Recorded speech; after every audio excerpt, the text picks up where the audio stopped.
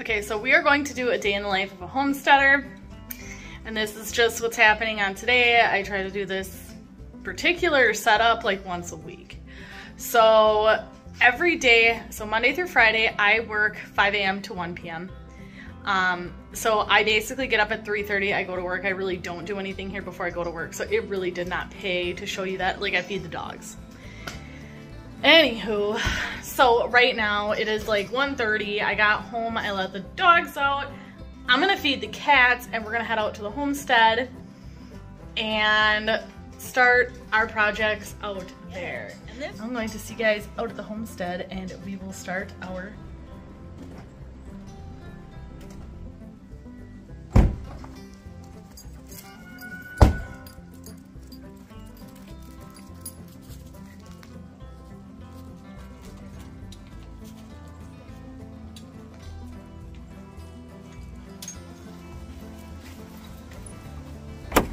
First thing on the docket when we get home is get them chickens let out so they can get free ranging and getting some good, delicious, free food.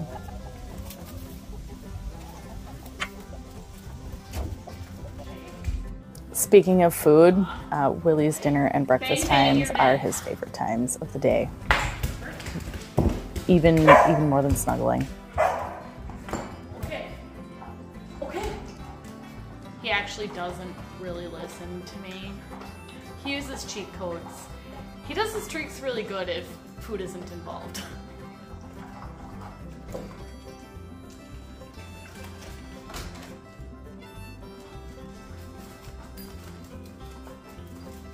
Since I had a nice, relaxing 45-minute drive, I just get straight to work. There's not really much time to sit and dilly-dally on work nights, especially like tonight. Lots has happened in the garden. This is what she's looking like. All this green, like half of it's gonna be gone. I'll show you guys in a little close-up of some areas and show you how many weeds we've had. I think it's been like 2.5 weeks since we weeded last, so it is pretty bad. Anyways, we had, the deer broke down the fence a week ago or so. So that's pretty disheartening. Lots damage to the butternut squash, not so much the zucchini, cucumbers, sunflowers, and beans and cucumbers, and peppers, believe it or not. So, a little fox. Yeah, so Andy had to replace all the wire on the fence. So there's that. Okay, so I'm gonna show you guys what it's looking like, and our job today is to weed this whole thing. Yeah, that's an aisle. It's not vegetables, guys. All right, so see, we are not perfect. Our garden doesn't always look fantabulous. With the party and then the 4th of July and then, what was I doing last weekend? Oh, my sister came to visit. With all that family stuff going on, like, we've gotten behind. So now it is time to buckle down and take care of all of that crap. So let's get weeding the garden.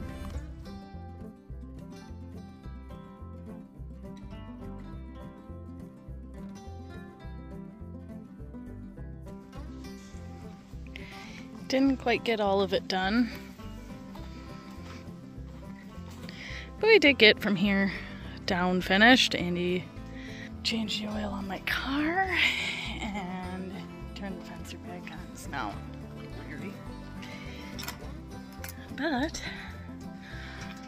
we gotta make some dinner, and I really wanted to get garlic out today.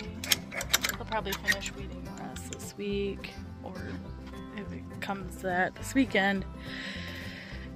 But I'm gonna see, maybe it'd be worth pulling some garlic up while we wait for dinner. We'll see.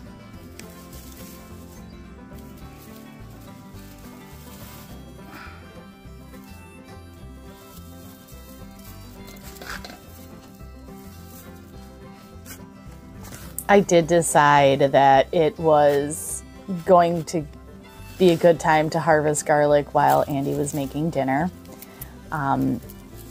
I've been looking at the garlic going, we should probably get that stuff up and out of the dirt. I think it's time. We've had a really wet year, which I don't believe is super great for garlic. We had a lot of variation in size. These are all large and jumbo size garlic heads. So this is our first successful year growing garlic. We tried last year and we failed miserably. We planted a softneck garlic way far away from the house and it didn't get the attention that it needed. And we're in the north, so hardneck garlic is optimal. We just did not do it quite right last year. And I'm gonna be straight with you guys and I'm gonna share this year's disaster with the garlic because we definitely didn't do it right this year either. I'm not sure what was the thought process behind rinsing off the garlic bulbs. We do not do this with onions, and I know better than this. I don't know what possessed me to do it. So this is probably going to prevent our garlic from curing properly, which might not be the worst thing because most of this garlic is actually going back into the ground, so it can get replanted for next year. Then we get on to some of the monotonous chores toward the end of the evening, and one of those is taking care of the chickens. Giving them fresh water, cleaning out their dish, and feeding them food for tomorrow.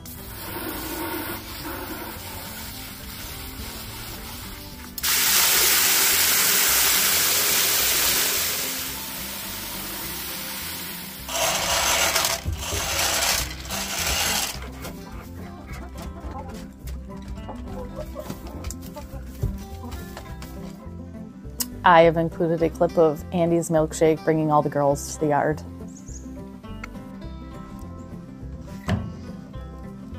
On the menu for this evening is mashed potatoes, grilled sweet corn on the cob, and jalapeno popper stuffed homegrown chicken breast. We also have one very neurotic border collie to help end this video. His enthusiasm far outweighs ours for having to go to work in the morning after such a long day. I hope you guys enjoyed this video, and we will see you in the next one.